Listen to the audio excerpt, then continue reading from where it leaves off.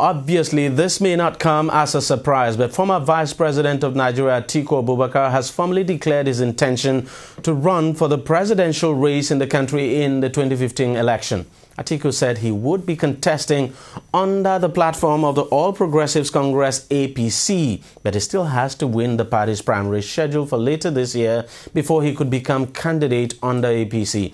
The former VP, who addressed a crowd of his supporters in Abuja Wednesday, said he was committed to building a new Nigeria where there would be zero tolerance for corruption and nepotism. He said if elected president in 2015, he would assemble the best brains in the country and provide the political will needed to move the country forward.